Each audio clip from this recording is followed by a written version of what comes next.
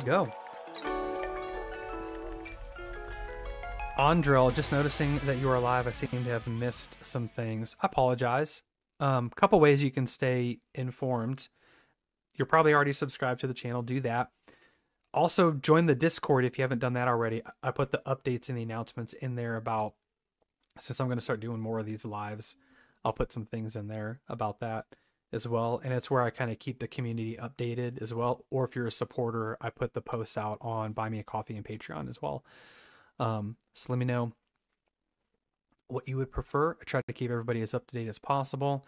Here we go, guys. New Nightwish. New Nightwish. Let's get it.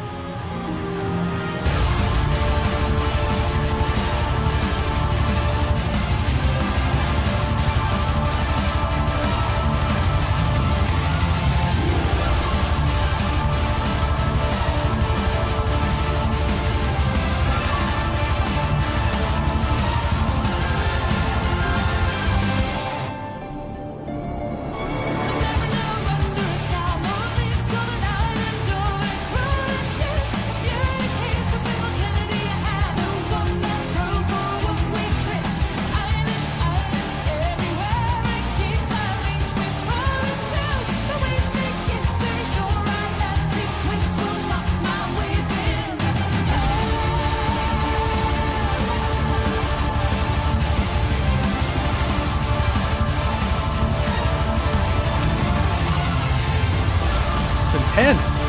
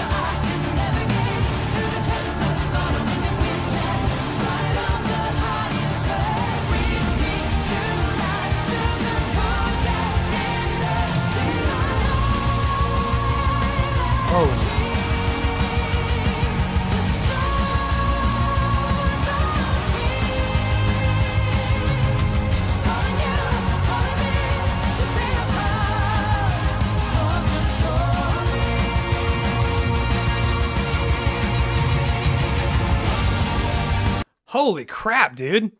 This is intense. This is really intense. I don't know what the song is about just yet. It's 9.5 minutes. Oh my gosh. I don't know why I'm surprised. Typical Nightwish. I even like the lyric video. I wonder if they're going to release a music video for this. It's intense. Yeah, there's a lot of fast double kick in this one. Still, my number one thing, I feel like Floor needs to be turned up. Even in this song, she's up higher than in the Day Of, but I feel like she needs to be up just half a dB, just half a dB. Just push her just a skosh more. Also, I've noticed on specifically Perfume of the Timeless, not necessarily the Day Of, and this one, are cramming in a lot of words. It's a lot of words. Almost to where there's no memorable walk-away melody, you know, which is atypical from the things I've been listening to from, 2023 Vakken, like where all the classic tunes, there's something you walk away with. Not really something to walk away with just yet. But again, we've got 7 minutes of song left, so let's see where this goes.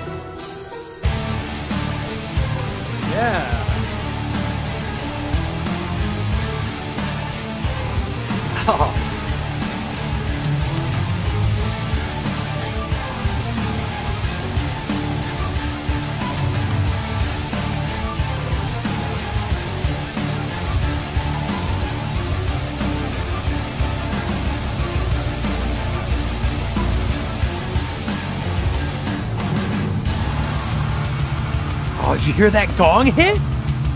Did you hear whoa, that gong?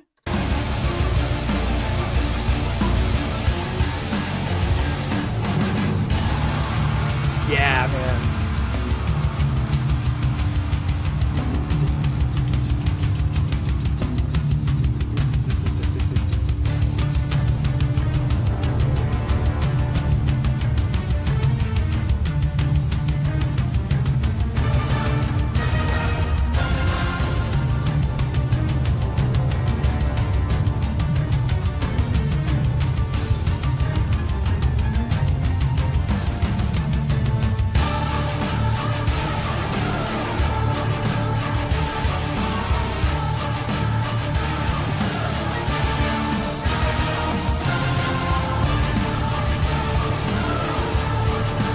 So epic.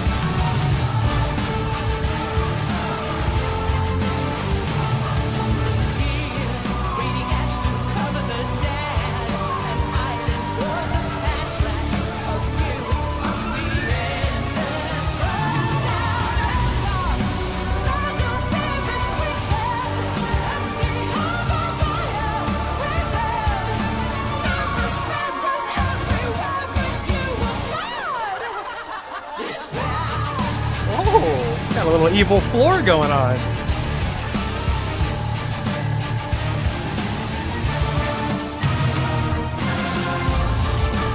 I like that.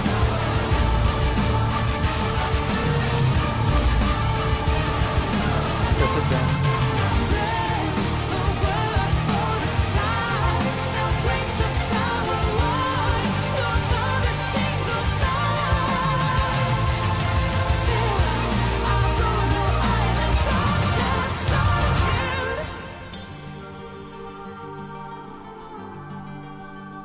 Ooh, beautiful acoustic.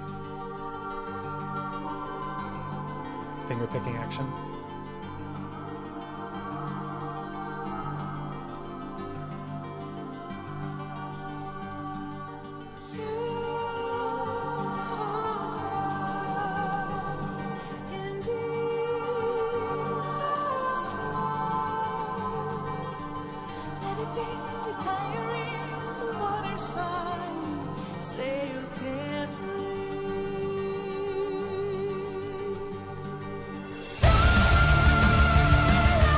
Oh my gosh.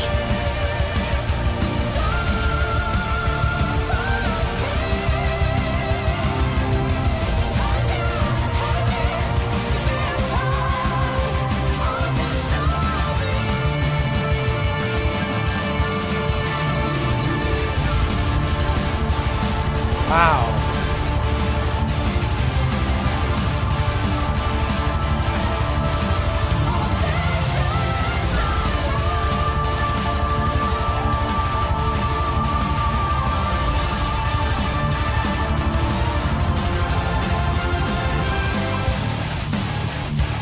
Come on!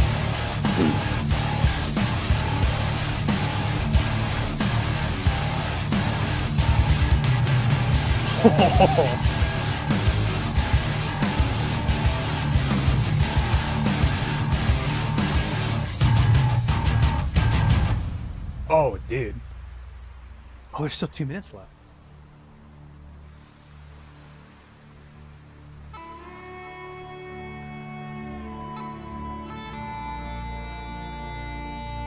I love this.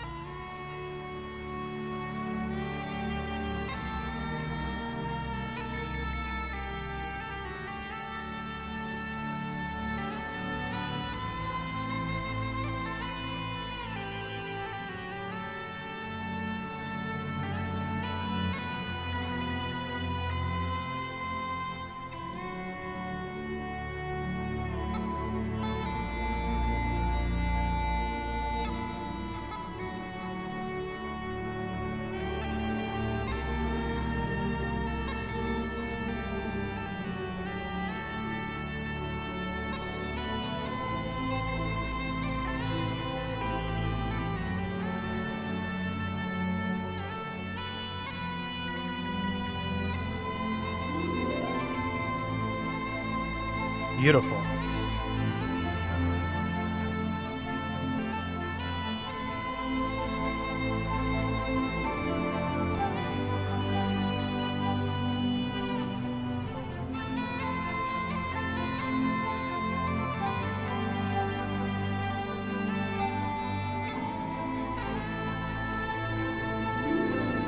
Mm.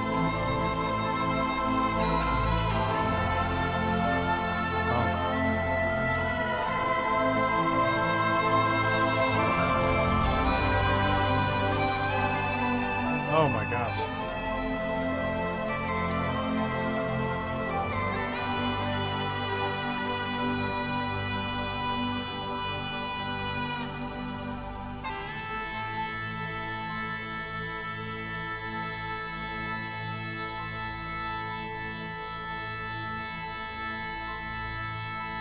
He's playing two notes at one time. Dude. That was freaking epic.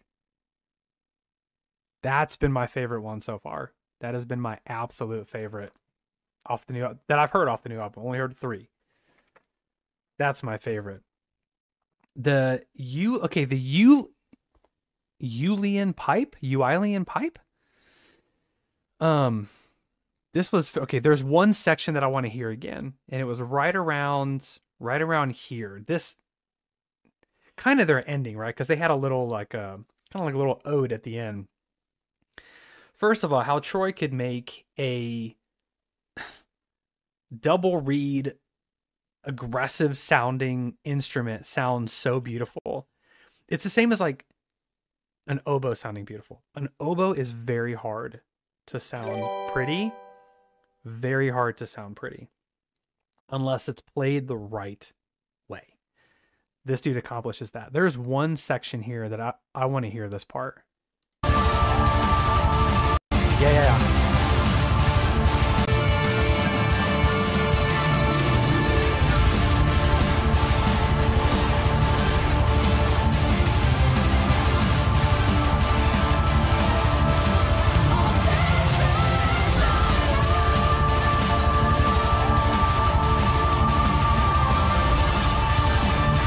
They go into this halftime feel here. It's cool. Oh, come on. They throw these triplets in. Listen.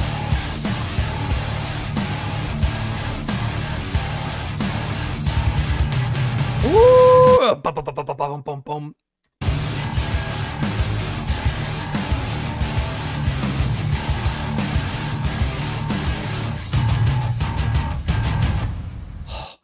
Dude, that's a freaking killer ending right there.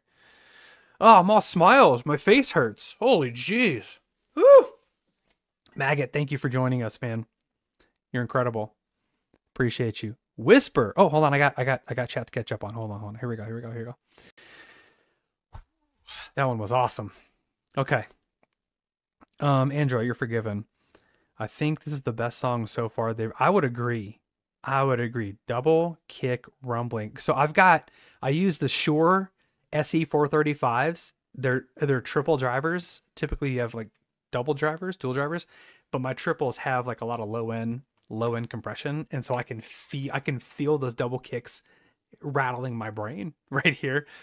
Russ said, speaking of double kicks, have you used one of those single double kick drums? And if so, what do you think? I need some clarity. Do you mean the one pedal that's got 2 beaters that you can rotate and with one foot? Or do you mean the 2 pedals that have like 2 beaters over here, but you've got 2 different pedals like this? Which one are you asking about? If so, I personally own a double kick pedal where I have 2 pedals in the bar and I have 2 beaters on one bass drum.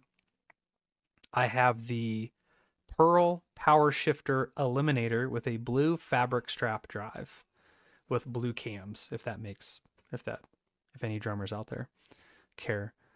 Kai is the best on drums. Kai's incredible. He's incredible. If you guys haven't seen, I did a reaction to his drum playthrough of Ghost Love's score as well. That was really good. Look, Lord Whiskers of Floofyburg. Is that a reference, or or did you ask ChatGPT to make your name? Makes me wonder how Floor would remember all the words for the song when singing this live. For sure. Well, you guys had said that she learned like the whole 2013 set list in just a couple of days, so I'm sure she'll be fine. My only worry here is that this song was so epic, there wasn't a whole lot of hook to it. Certain section, like I think this song had certain movements in it, almost like a symphony. Had certain movements. Each movement had its own little hook, but I'm walking away really with this with more of an overall feeling, not necessarily a hook from the song. R. Olson says that Tuomas writes stream of consciousness lyrics, I think. Interesting. There were a couple of hooks. The Gong of Destiny, yeah. So back when I was playing in the Trans-Siberian Orchestra tribute, which if you guys want to see a video of that, I'd be happy to share that as well. I had a gong behind me. It was a 36-inch gong because we did a Trans-Siberian Orchestra version of Carmina Burana. Boom. Oh, Fortuna. And so I had this giant beater that I made with a wooden dowel, basically like a broomstick, and a hockey puck that I screwed into the end, and I wrapped the hockey puck with yarn, and that was my gong beater. Oh, Fortuna. But during the song, I had to play doom doom bop doom bop boom boom doom bop boom bop, but I still had to hit that gong. So I came up with this method where I had one of those sweatbands. I had a sweatband on my left wrist, and on the gong beater, I had a little, like a little rope. And I put the rope on my arm, and I tucked it into the sweatband so that the gong beater hung from my arm. So what I did this for like 5 years during this song, is, so the drum part was, boom, boom, dum, dum, dum, dum, boom, gong hit, right? During that one beat, while I was crashing over here, I would swing the gong beater up with my left hand, catch it with my pinky, and basically throw it while it kind of fulcrums and pivots at my wrist here because it was hanging. I would grab it and I'd throw it so that I could still play drums with the drumstick in my left hand. So boom, boom, doom, bom, boom, bop, boom, boom. So I did that for a long time, until we stopped playing that song. But that one was really fun. Okay, here we go. Cool vocal melodies. That one did have some cool vocal layering in it. Again, there's some sections where her vocals just get lost, especially when all the orchestra comes in. It gets a little too buried for me. Maybe the album will be better, and maybe it's just the YouTube compression. I don't know. We'll see.